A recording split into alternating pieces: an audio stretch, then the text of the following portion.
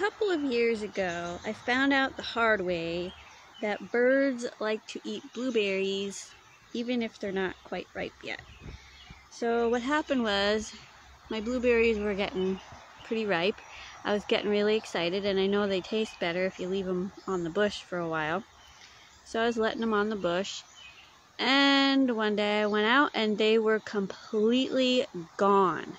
Like every single one, completely gone. Even the ones that weren't ripe yet, they were all gone. So we tried this net a couple years ago and it worked, but the blueberry bush got it stuck in there and we can't get it out. And now the blueberry bush is growing and I have no way of protecting the blueberries anymore. So I bought these spinners, and so far they actually seem to be working pretty well to keep the birds away.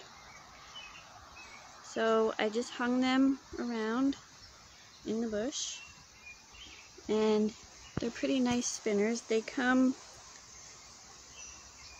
flat, so they'll come flat in the male like that, and then you just fan them out so that they make it pretty when it spins. You just fan it out however much you want, and then they spin in the wind. So it's been working pretty well, but I still come out, I'll pick the blueberries. I have a couple here. They're not quite ripe, but I'm still going to pick them so that the birds don't notice that they're getting ripe yet, because I do think that they like them better when they're ripe, you know, just like we do. But if I don't get them soon, they're gonna come and just completely wipe them all out. So I'll pick them early, and even if they're not quite ripe, I'll set them out on the counter, and then they ripen up pretty nice. They're not as sweet as they would be if you'd let them ripen on the vine, but it's better than having no blueberries at all.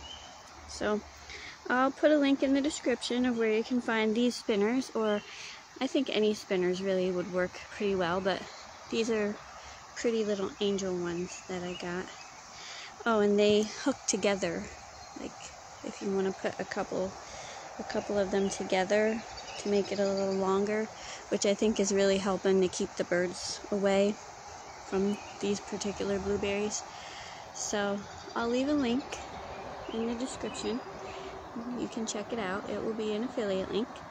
Thanks so much for watching, and I'll keep posting more videos to help you and your family, especially with your kids and homeschooling, and some great ideas that are helpful for your home. Thanks for watching.